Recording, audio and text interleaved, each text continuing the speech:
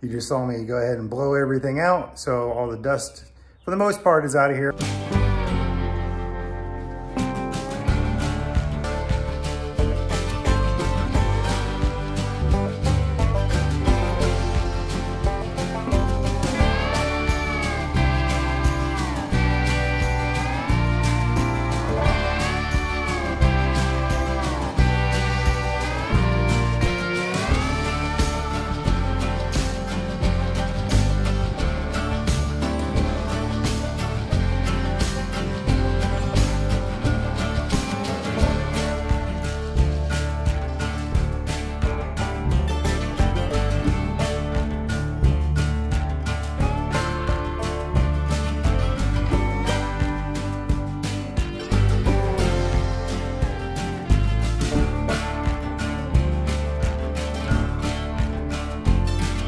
Been a couple days since we got the joint compound on the ceiling, so it's been just sitting there drying. So now it's about time for me to get going.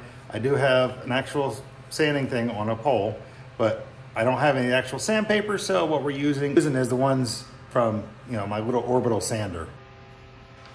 And you can see I got everything is ready to go, just needs to be sanded down. And I do have ventilation going, so I have it pulling, blowing out there, and it's actually sucking in air from this end. So we're gonna go ahead and get sanded up here. Then after I get all this sanded, I can open the garage door and get more airflow if I need. But now we're just gonna go ahead and get you guys set up on a time lapse.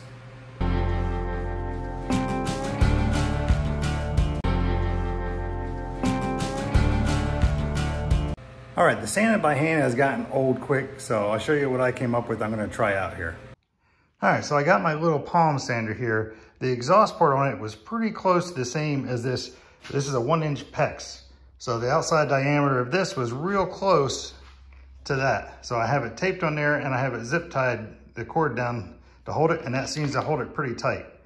And the nice thing about this is this whole thing is flexible. So I can actually use it and get it bent up against the ceiling. So let me get you back on time lapse and you'll see what I mean.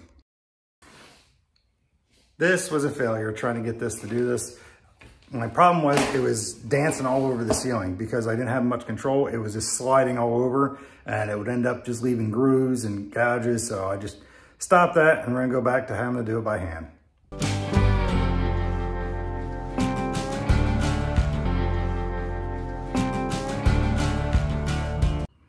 All right, we got enough done for the day. You just saw me go ahead and blow everything out. So all the dust, for the most part, is out of here. I still got to take a brush and go over everything, but I still have spots I need to touch up, and I still need to sand the other half back here of everything. But I got to do, you can see the seam I still have to get done back there. So that'll be for another day.